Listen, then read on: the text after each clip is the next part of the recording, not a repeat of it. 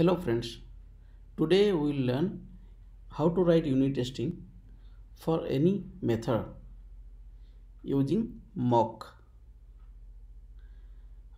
In this video series we will learn using mockk framework for mocking. So for that as we discussed before, that we need to include the dependency of mockk, and in our build gradle we have included mockk 1.10.6 version. Okay, this is our method that we need to write unit testing for. It takes an argument score object, and it performs some operation and returns result in terms of string. In a real world or in actual example, you will find the function or method is much more complicated, but here we are assuming that the score, this class, is returned from network call, and the object creation is too complex. Means using new operator, let's think that we cannot create the object. Then how we can unit test this method? Why we cannot create the object? We can create the object, but the actually it uses this method uses getScore method of score object. Now this getScore value needs to be different. That means we need to perform some more operation to get that value. That's why actually getting the getScore value from the score object is more complicated. Also we can consider that this score object came from database. In that case also the same scenario valid. So here is the scenario where our input parameter or argument has a complex object. In that case, how we can verify? First of all, here in this method we are using instance method. GetScore is a method of score instance or score object, and also there is nothing private. There is nothing private and there is nothing static. This method is not static because this method is called using the instance. So, and we are assuming that this is not Kotlin's object or that OBJ object which is stands for singleton. It's not. It is not that one. In that case, let's write unit test. What are the different methods gets called inside getReview method? Only one type of method, that is getScore, nothing else. Okay, so let's write. We need to write unit test for getReviews method. Great. This is getReview. So annotate the method with getReview. Sorry, with test, and let's write test getReview. Here we can say well utils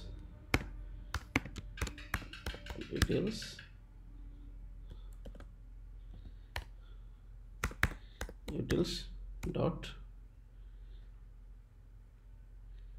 getReview. This is the method that we need to or want to verify. So this is the actual method call, and every unit test has three basic steps. One is precondition, another is the actual method execution, and then final is the after execution you need to verify. So verification. This get review method needs the score. The argument is score. So as we cannot create the object, it is too complex. So let's assume we'll use the mock one. Score is a score object. Okay, score. We'll use mockk. But in our while using mockk, uh, always we need to remember that we need to unmock or clear all mocks before using it. So write the step here: before fun setup, let's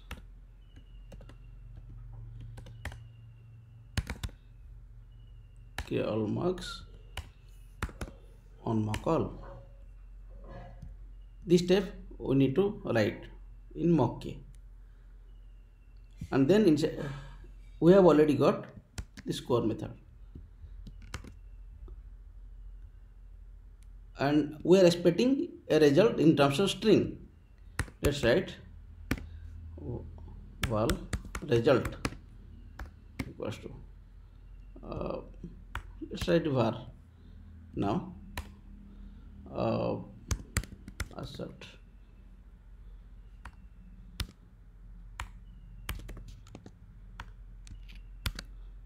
equals result, and what we are expecting, let's say get score. What is the value of get score method? When we are saying that we are passing the mock object, that means we need to always give any or we need to feed the all the methods what is called. Otherwise the mock thing cannot be answered. That means we need to answer all the method calls, otherwise you will get error. Okay, let's verify. uh, let's say we're expecting some value. Now do not worry about this assertion. Let's see what is the output after execution of this method.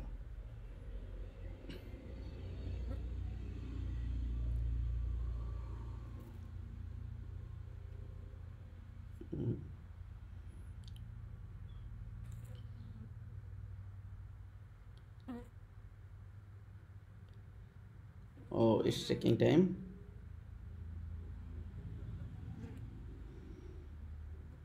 Yeah, no answer found for score.getScore method. That means we have not answered the method. So we need to answer all the methods for mock object. When we are calling this get review method, this core method, this core object is not actual object, it's a mock object as we are passing from our unit test. That means it tells that we need to answer this method.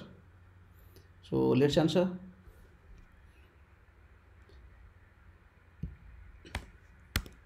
Right, every score dot get score returns 1 because it's the return type is integer, returns 1. In that case, now let's see what will be the result.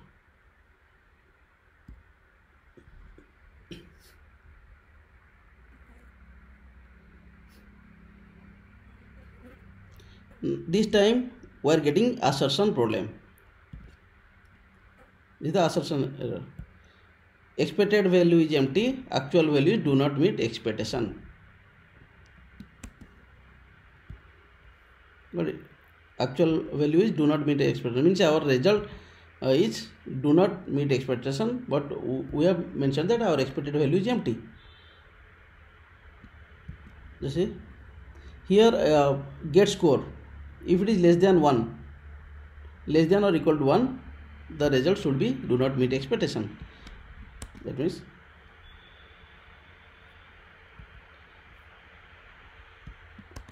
similarly we need to verify against all other scenarios. So copy this thing, no need to mock once again. You can return with multiple values as well, or we can say you can return multiple types of values for the same method, or you can do it one by one. We'll perform it one by one. We are saying one type of value will be 2. Similarly, another value we need to verify with 3 and 4. Okay.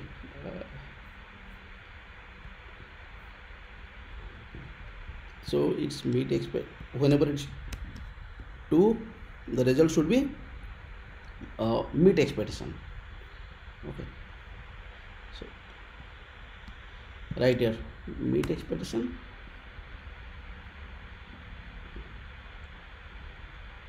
Similarly for 3 it's exceed expectation.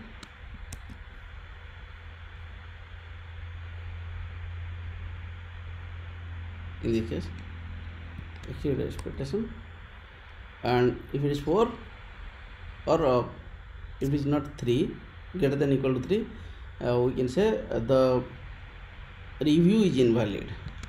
It was the output, expected output. Okay.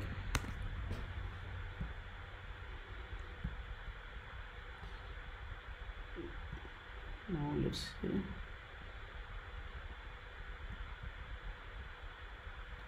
We have verified against 1, 2, 3, 4, and here we have 1, 2, 3 and then 4th.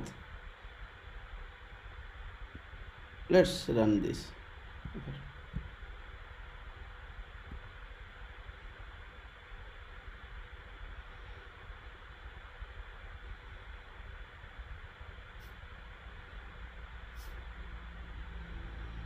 Yes. So execution is success, and this is here we are getting all the green tick in left side. That means all these lines got executed. In this way we can use mock for any instance in unit testing. Thank you.